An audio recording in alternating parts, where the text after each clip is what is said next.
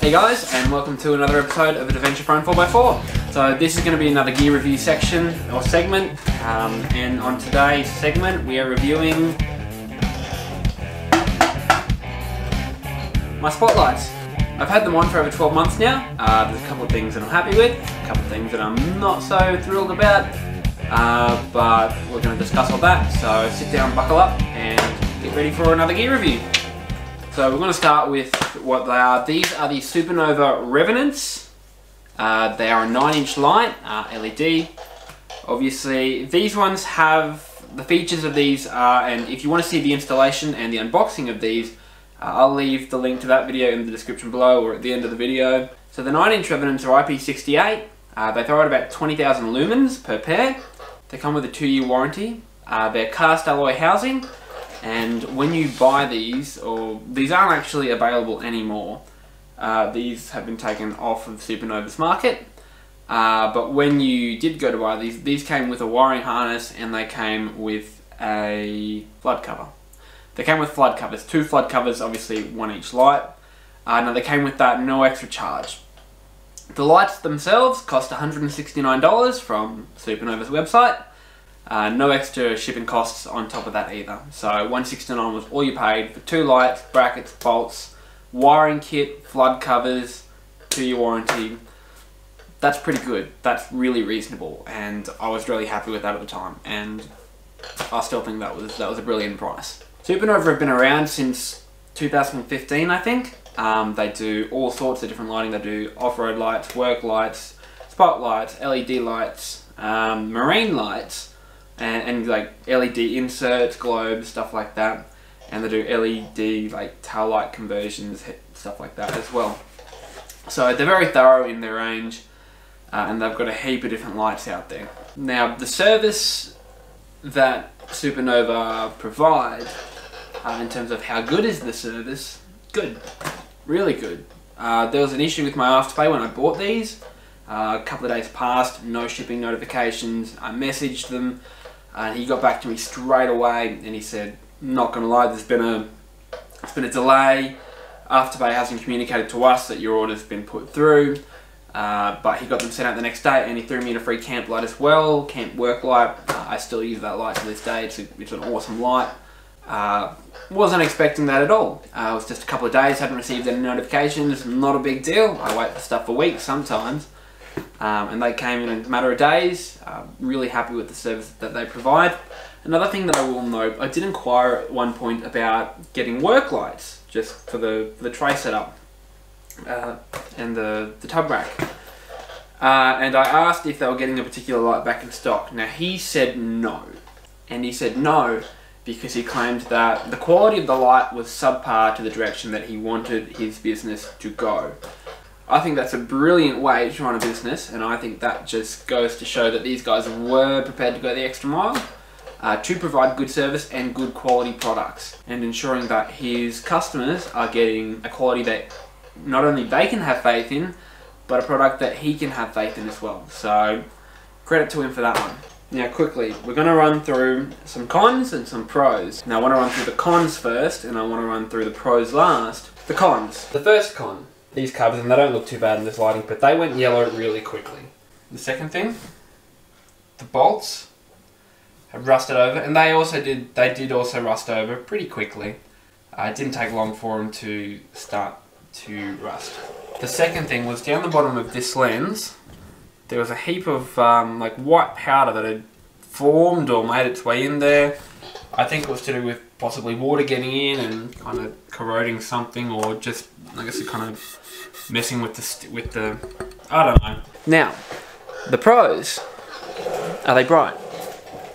Yeah, I've been really happy with them. There's really never been a point where I went, I need more light. They've always had me covered, and I've never felt like I needed something that was brighter. Okay, so to give you guys an idea of how these things actually perform, this is my low beams, these are my high beams, and these are my spotties. Now it's not really coming up on video, and I'm probably not in the best spot because we're on an uphill. I can see at least 300 to 400 meters up there. you can see, though you really can't see on the video, but like I said, I've been really happy with these. And if you want more flood, less distance, you can just put the flood covers on. So these things get a massive tick from me. Pro, they're solid. The light's solid, the brackets are solid. I didn't think the covers were solid because the covers used to move, but they've been through, unfortunately, animal strikes. They have been through mud, and they've been through copious amounts of mud. They've been through water. And like I said, the only real issue that I had that may have been related to any of those was possibly the water getting into the bottom of the headlight casing, which was a case of me just unbolting it and giving it a quick wipe, bit of a quick clean, and that's pretty well it. And another pro being that they look different. Not many people have them. You can't buy them anymore, but when these came out, not many people had them. Supernova weren't a huge company. They didn't have near the following that they do now, which is great to see. But like I said, these lights look different. Not many people had them. I've had quite a few comments saying, what lights do you run? They look really good. Haven't seen them before, things like that. And I like the fact that people haven't seen them before, which is why I originally got rid of my King spotties. I got sick of seeing King spotties on everything. For me, these are the front. This is the front of my car. These are like the centerpiece to the front of my car, and I wanted something different. I wanted something just that other people didn't have. So I got these, and I've been really happy with them. So that brings us to happy. Yes or no? Yeah. Happy. These have been great. Like I said, they've withstood animal strikes, copious amounts of mud, water, which is all that you can ask of a driving light, really. Are they bright? Yes. They've always been bright enough to light up what I need to light up. In terms of spot and flood, they're a good combination. I've got plenty of peripheral view, and I've got plenty of length when I'm driving down the highway. Bang for buck, as I said before, yes, absolutely. So competitors typically sit about $150 to $200. That's kind of like your XTM, Supercenter, eBay lights. Please don't get eBay lights. Bang for buck, these things are brilliant. And like I said, in terms of performance, I've been really happy with them. I can't fault them at all. It's just a couple of those little aesthetic things, I guess, like the light case is yellowing and the bolts rusting over relatively quick. And they were really the biggest issues that I had, as well as dry powder forming. But that took like 3 minutes to take the cover off and wipe it out and put it back on. So that wasn't really a big deal in my eyes. So where to from now? These lights are actually going to be coming off soon. I am looking to upgrade into something a little bit smaller. I want to go a 7-inch LED, obviously, but I guess behind that, I just really want something a little bit more premium, a little bit nicer. Am I considering Supernova? Yeah, I've been really happy with these. Why wouldn't I? They have got a couple of great lights. They've got like a squarish driving light, which I don't know how it would look on a D22, but it's there, and I'm considering that. They've also got a 7-inch round driving light as well that I'm considering. And am I considering other brands? Yes. I don't know what I want to go yet. I'm considering multiple other brands. I'm just tossing up my options now. I'm not rushing into a decision. I just want to take my time, make the right decision, and get the right light that I know I'm going to be happy with. All in all, I guess I'm kind of reviewing Supernova as much as I am their light, because like I said, you can't buy these anymore. But Supernova, thumbs up, thumbs down, thumbs up. Big thumbs up.